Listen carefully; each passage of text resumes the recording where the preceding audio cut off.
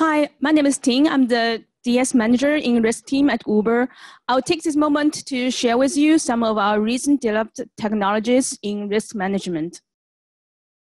So about myself, I got PhD and bachelor in computer science with background in machine learning and computer vision. Before joining to Uber, I worked with several other companies and research labs as a research scientist. So I will start with a brief overview of the risk management.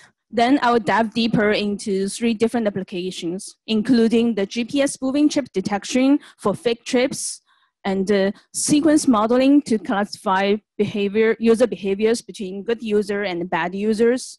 Also, I will talk about the Uber Knowledge Graph machine learning platform.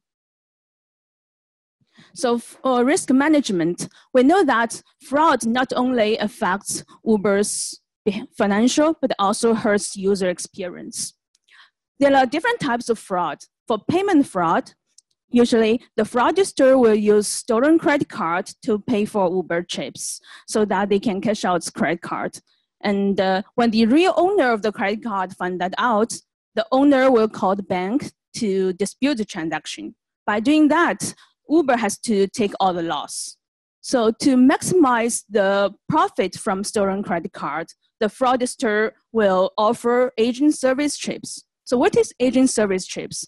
Let's see. If you want to take a trip to San Francisco Airport by UberX, and that will cost you $100, then you can order an agent service trip from some like a website or some chatting rooms from the fraudster, and they will give you a discounted trip at $50.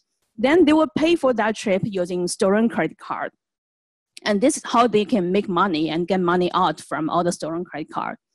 And for incentive abuse, Uber offer bonus for both rider promo and drivers if driver refers some other drivers to be an Uber driver. And if driver can finish a certain amount of trips during the certain amount of time, then Uber can give extra money. The fraudsters will leverage all these by creating fake accounts or creating fake trips so that they can get a lot of incentive from Uber. Finally, the account takeover. The fraudster will hack into Uber driver account, rider accounts. They will giving phishing phone call to drivers to get their password so that they can withdraw all the money from driver account. So fraud fighting is actually a very difficult task. We are not fighting with a single individuals, but we are actually fighting with a group of very well organized and high technology, hardworking and smart people. And on the right-hand side of the picture, you can see that's their customer service people working with the chatting rooms to taking the agent service order. So I will start with the GPS spoofing trip detection. So in Uber, everything is about location integrity. So if you look into the system and you can see there's a trip going on, but how do you know if this trip is real or fake? The fraudsters can leverage the fake location apps to create fake trips. I believe you all play with Pokemon Go before, and in Pokemon Go, you can use a spoofing app to spoof yourself to a location to catch the monster. And people can do the same thing to Uber. For payment fraud, they can create rider account, add the stolen credit card as a payment profile. Then they will use the spoofing app to create fake trips for driver account. Then use the rider account to pay for their own trip through the driver account. By doing that, they cash out credit card. And the fraudsters can also use the spoofing app to create a bunch of fake trips so that they can boost their total number of trips to meet the requirements in the incentive. And they can get the extra money from Uber for the incentive. So how to detect this? This is an example of the GPS spoofing app.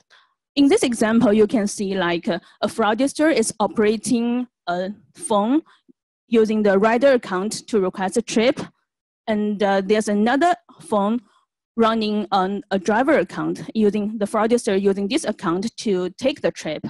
And he's also using the GPS spoofing app to spoof the entire location of the trip. So you can see that a trip is happening over the countertop at home without even having a car possessed. The first technology we developed is to leverage all the Uber historical trip data to build the attitude profile of all the world. So in this example, you can see a real trip's attitude travels along the Earth's surface. However, a fake trip is flying in the sky or sometimes travel underground. And we do the same thing for speed. We developed the speed profile using Uber all the historical trip data for every hour, every day, and all the road segment all over the world.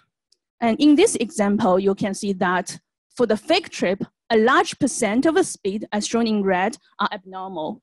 But for real trip, this percentage is very small. The location integrated defense task is very complicated. So the data can be from apps, emulators, or even bad devices. The two techniques I just described about GPS profiling is independent. However, it has some limitations because if in a certain region there are not a lot of Uber trips, we cannot build a solid profile. So we also leverage other type of profiling like geohash profiling using the information about the trip probability happened in a certain geohash or the fraudulent signups happened in a certain geohash. We combine this information and cross-check that with other GPS feature independent informations. For example, the financial loss in a region or the device model, chip, or user level features. We get all these and send some trips for manual review. We have a very strong manual review team, and they can provide us very good label set as well as discover new features. Combining the features and the labels, we build machine learning models for GPS spoofing detection. On the other side, as I mentioned, we already know there are a bunch of GPS spoofing apps available in App Store. What we can do is to emulate spoofing apps so that we can augment our label set. And at the same time, we can leverage the deep learning technologies to do anomaly detection and reduce the effort in feature engineering. Then now I will talk about the sequence modeling for classify user behavior. You know, when people are operating the Uber app, Uber actually keep a record of all the user interactions with the app, such as users editing the pickup location or drop-off location, move the pin around in the map, or even like editing the payment profile, adding a promotional code, and click the trip request button. So these informations, we call it Tapstream log. So Uber has the service to keep a record of each interactions. We call it Tapstreams. We think that the fraudster may behave very differently in terms of the interaction with Uber app. Let's imagine there's an agent service user. The user's interaction and comparing with that user, a good user's interaction with Uber app is very different. And this is extremely useful for new user at first trip request, because at that moment, we haven't gained a lot of information about the new user. However, this data is actually very high dimensional, massive, and messy. So it's very difficult to do feature engineering for that. That's why we want to leverage deep learning methods for better feature engineering. So to give you some examples, on the right-hand side, that's the good user behavior. Imagine if you're a good user to Uber, and the first time you sign up and open the Uber app, most of your time will be spent on like look at different buttons and look at the different products of Uber, such as what's the difference between Uber X and Uber Black. But for a bad user on the left-hand side, because if they are offering agent service, they must be very familiar with Uber app already. And what they are going to do is like spend a lot of time editing the pickup and drop-off location, move the pin around so that they want to make sure they are ordering the trip for the people at the correct position. And they will also spend time in editing the payment profile because they want to add the stolen credit card into payment profile. So we view the Tapstream as time series data. We use one-hot encoding to represent each tab. We also append the timestamp at the end of vector so that we can capture the difference of the time durations. And those vectors will be the input to our model. This is a model infrastructure. We use deep learning LSTM model, short for long short-term memory model, to build a classify between the good user behavior and the bad user behavior. And here, the activation layer is the final output. It gives us the probability of how bad that behavior is. And the dense layer, the 64-dimensional vector, is actually can be viewed as an encoded feature layer. And both the activation layer, which is a scalar number, and the dense layer, the 64-dimensional vector, can be used as an input for our final business model. So there are multiple different use cases.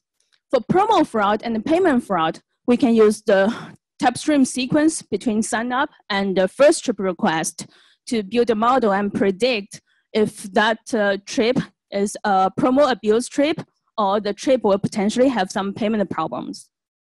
We can also take a look at both driver and the rider behavior before the first trip request and build a model to classify like if this driver and rider are colluded with each other, because Uber's platform is random dispatch. If the actions between driver and rider are synchronized, that's more like collusion. So finally, let's take a look at the payment fraud model as an example. On the right side, that's our baseline model performance. It's our business model. The final score of this model will be used as trip request in real time for preventing a payment fraud trip from being happening. And then we add the final score from the activation layer and the 64-dimensional encoded feature layer as two additional input features for this baseline model. We can see we can lift the recall by about 60%, in particular for new user and first trip request.